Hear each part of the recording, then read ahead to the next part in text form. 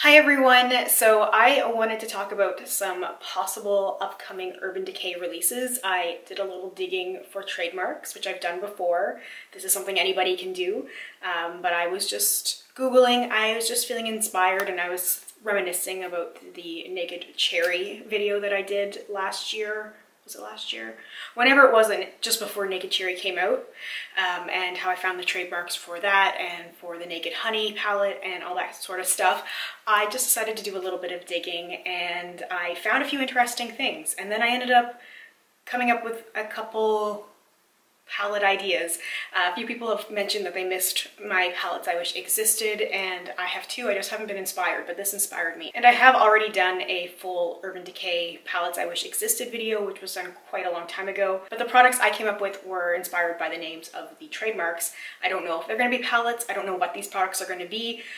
You don't have to specify what they are with the trademarks. It's just cosmetics, so it's hard to guess, but that's what this video is about, just sort of some guesswork, some possibilities. I was really inspired by this, so I do have my notes in front of me here. So the first thing that I really noticed was that Urban Decay is going to be expanding their Stay Naked line. So they recently had come out with a foundation, a concealer.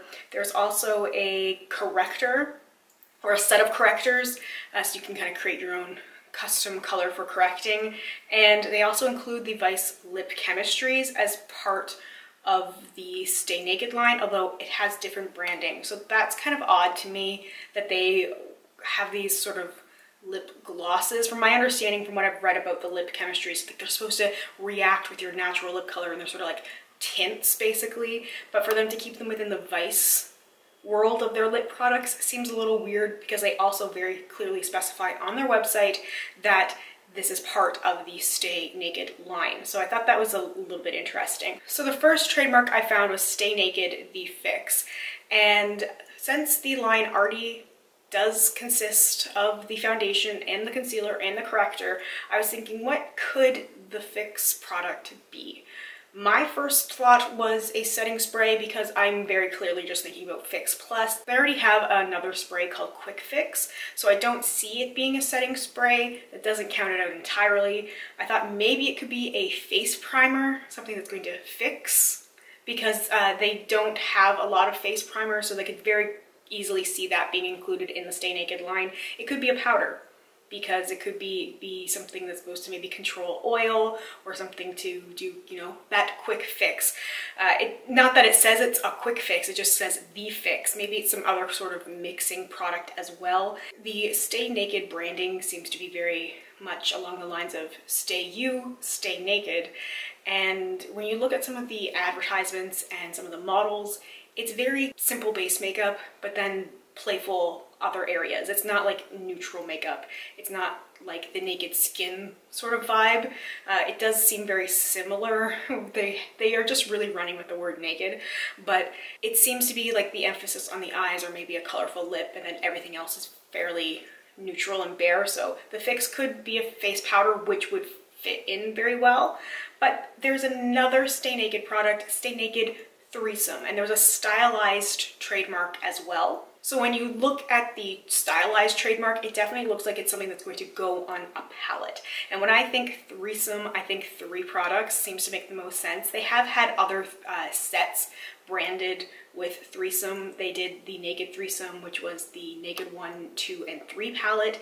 They had a threesome set of eyeliners. They might have had some other things as well, you know, kind of the Urban Decay play on words with sex and drugs. That seems to be sort of the Urban Decay theme. So threesome makes sense, but based on the stylizing of threesome, it looks like it's going to go on a palette. And I was thinking, what kind of combination of things would be a palette?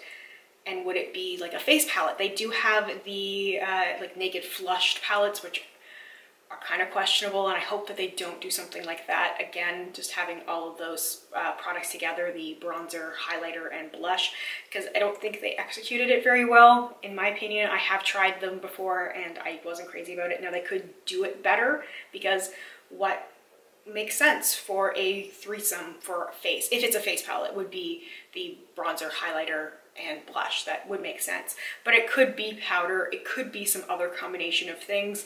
I don't see it being an eyeshadow palette, like a little trio. really wouldn't make a lot of sense.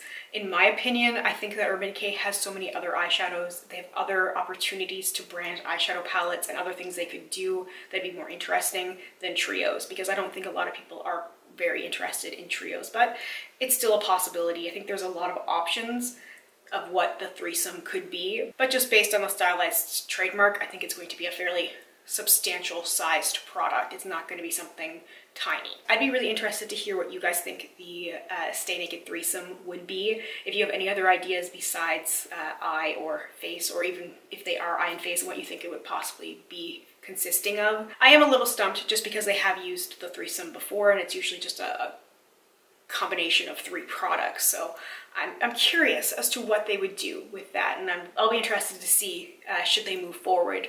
They do have some dead trademarks as well, so it doesn't necessarily mean these products are going to come into existence, but I think it's probably pretty likely if they have gone to the point of stylizing the trademark, it's probably going to come pretty soon. And the last trademark I found for this whole Stay Naked line is Stay Naked Juicy. And at first I saw it just listed with the words, so it wasn't stylized like the Stay Naked threesome.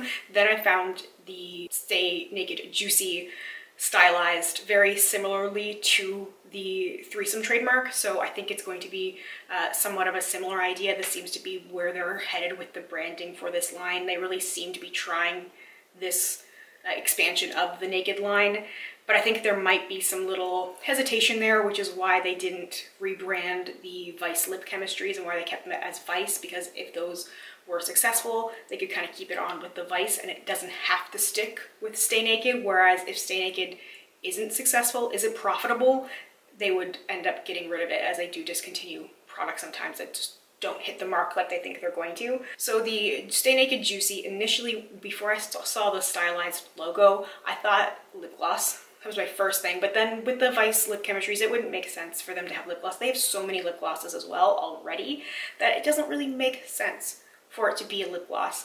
And I don't really see it being another product, but just Juicy, that was like lip gloss, lip balm, something like that. But they have so many of those products already existing, it doesn't seem like it would make sense.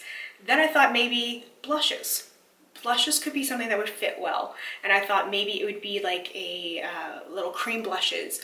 That's missing from Urban Decay. They have the Shapeshifter palette, which is the cream contour highlighter thing. That's the closest they would have to like a cream blush sort of product, which I think would be very interesting and could really play in with the playful vibe, something along the lines of the Glossier Cloud Paints. They do have similar style packaging with some of the glitter gel things they have, so I could see like that tube sort of product, and it could be very playful, very light, still staying with the Stay You Stay Naked, so very neutral skin and very, you know, natural looking base products. I could definitely see that being something. But then when I saw the stylized logo, I thought, you know what, this looks like a palette, and it could be an eyeshadow palette. And I thought this would be kind of boring potentially if they were just going to do another warm eyeshadow palette, because let's face it, Urban Decay doesn't tend to do a lot of experimental things anymore.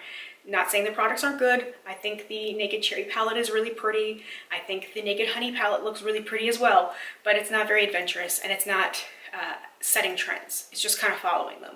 And that's been a thing with Urban Decay for the last couple of years. They haven't really been breaking barriers, and they probably won't be with this, let's be real.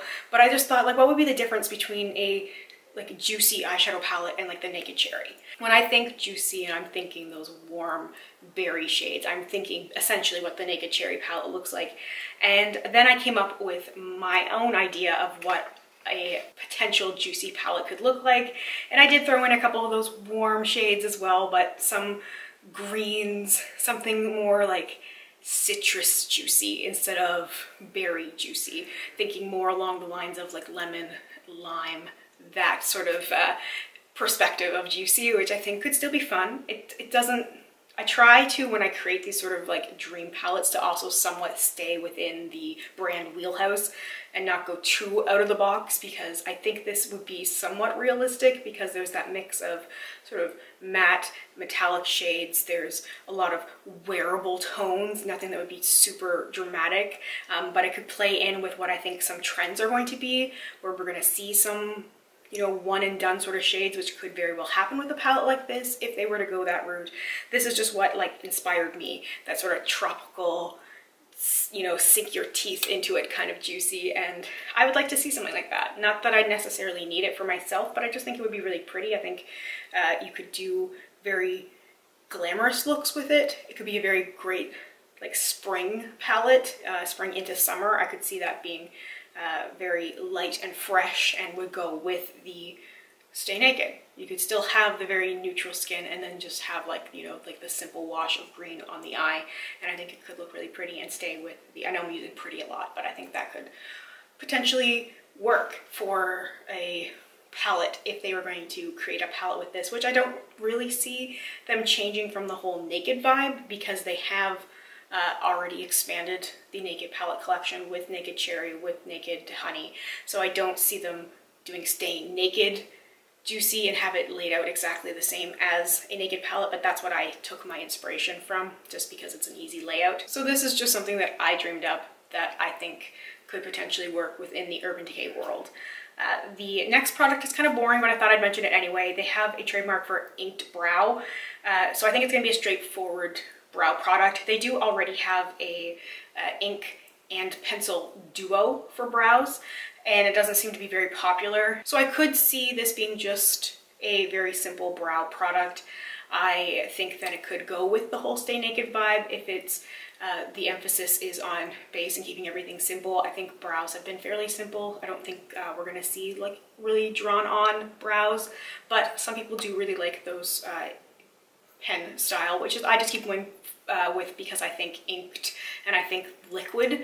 I don't think of like powder. I don't think of even something like a dip brow, which is quite possible. It could be more of a brow pomade that they're calling inked brow, depending on how they're packaging it. But this one definitely does seem like a go, that we're gonna see this added, but I don't see it being a huge splashy release. It's probably just gonna come along with a few other things. The last trademark is a very, very new trademark, and this is something that they are calling Stoned Vibes, which I think really fits in with Urban Decay so well, because they do that whole drug reference thing all the time. So initially I thought stones, I thought jewel tones, and I started envisioning like the jewel toned Urban Decay palette, and I thought of metallics, and then I realized they've done this. They've thrown in those sort of jewel toned like duochromes. They had the After Dark palette, which is actually the palette I ended up using for my base model when I did my own design. But they have like the heavy metal palette. They've had sort of jewel tones in metallic formulas in a lot of different palettes, and it hasn't been very successful. And I know there are quite a few people who want those rich, like luscious jewel tone shadows. I just don't see us getting that from Urban Decay. They're too safe to do that, and I just feel like they're not progressive enough to really just give us exactly that. And then I started thinking more about it, and I thought, well, stoned, you know, if it was that sort of play on words, if they're looking at sort of like a stoned vibe, so you have perhaps someone under the influence of drugs and kind of, you know, what you think of, like the stereotypes of kind of what people look like, and you think of like the like smudgy, smoky eyes and, you know, that effect. At least that's where my mind goes. And I thought stoned, I thought stones, I thought cool tones. I thought about shades of gray. I thought about maybe a new smoked eyeshadow palette, a new smoky eyeshadow palette. They've done these sort of cool tones before, thrown in some grays. They haven't been very successful. They just really weren't up to par to some of the other Urban Decay formulas, and I think that was the issue. So I designed my dream Stoned Vibes palette with a mix of matte and metallic shades, some various cool tones in there. I threw a red in as well because I thought nothing says stoned vibes more to me than like the red smoky eye, and I thought that this was the mix of finishes that would still make this very wearable. Like on the surface it can look kind of overwhelming, but I wanted to have a similar sense to it like the ColourPop Smoke Show palette. I wanted it to feel similar to that one, which I think is a very wearable palette, and I think this is what a lot of people have been looking for now, because we are sort of inundated with the warm tones. We're really, really over it in general. I'm saying we, but I mean me, but I do hear it from other people as well, is that they just want more options. And I think that Urban Decay has such a good formula so often that they could really have that mix of matte and metallic, which they do so well,